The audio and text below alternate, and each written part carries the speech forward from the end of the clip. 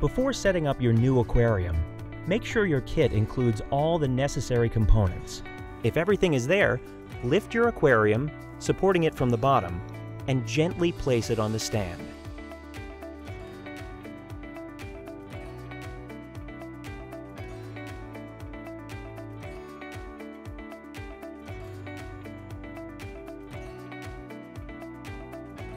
To start, wipe down your aquarium inside and out using a soft, damp cloth. Then, thoroughly rinse your gravel, plants, and decorations. Do not use soap or detergent when cleaning.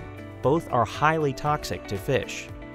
Next, add 1 to 1.5 inches of gravel to your tank and fill 1/3 of it with room temperature water. Pouring the water onto a plate or saucer will keep your gravel in place. After that, aquascape with live or artificial plants, or both. Finally, add your remaining decor. Once you have it all in place, you're ready to add the equipment.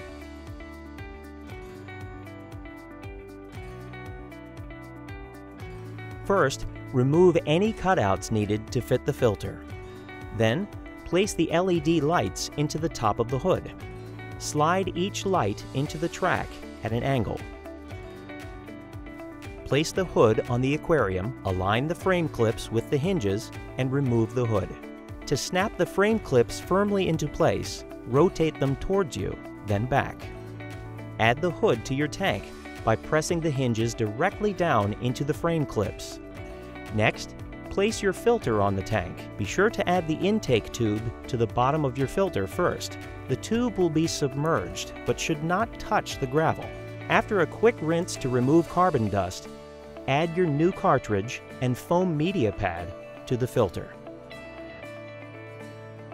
Then feed your heater's plug through the cord slot in the hood and suction cup your heater as low as you can. Make sure it's completely underwater before plugging it in. Finally, stick your thermometer on the outside of your aquarium. You're now ready for the final step.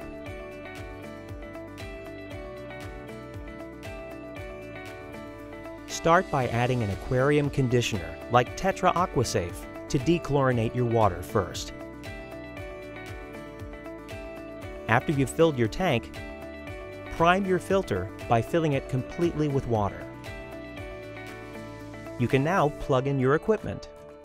To prevent water from flowing into your power strip or outlet, be sure to create a drip loop with your power cord. Once all your equipment is plugged in and you see your filter is running, place the cover back on and allow your aquarium to run for 24 hours to make sure there are no leaks and things are working properly. If everything checks out and the water temperature is ideal, you're ready to go shopping for your new pets. When you bring your fish home, immediately open the transport bag and let it float for 30 minutes. This gives your new pets time to adjust to the water temperature. In the meantime, dose your tank with Tetra Safe Start to quickly cycle it with live bacteria. We also recommend testing your water quality with Tetra Easy Strips and the My Aquarium app, which you can download free. Finally, to transport your fish from the bag to your tank, gently pour the bag through a net over a bucket. Then place the net into your tank and allow the fish to swim out on their own. Congratulations! You have successfully set up your new aquarium and are now ready to embark on your new aquatic adventure. For additional help, or if you have any questions, visit our website or Facebook page.